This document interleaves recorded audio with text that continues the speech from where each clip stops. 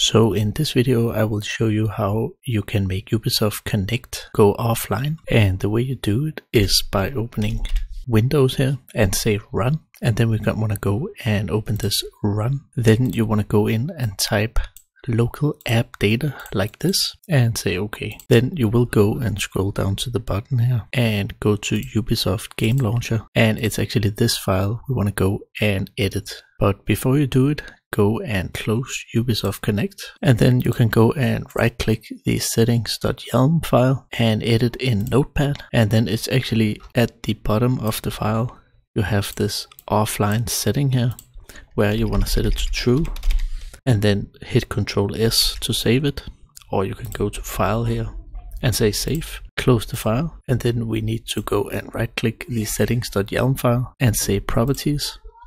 And then we need to say read only, so that Ubisoft Connect don't go and overwrite the settings. So you want to click apply and say OK. And that should actually be it. So if you go to Ubisoft Connect again, so now you can see the client is offline. So Ubisoft Connect is now offline. And if you want to put it back to online, you just need to delete this temp file here, close it again, right click, go to properties here and tap the read only off again.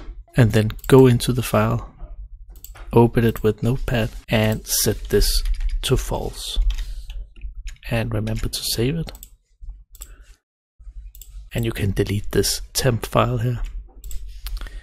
And then you can go and open Ubisoft Connect again. And remember, you need to have this loading screen at the first, because else it will not go and read the settings file. So that was actually it for this video. So go and have a nice day. Bye.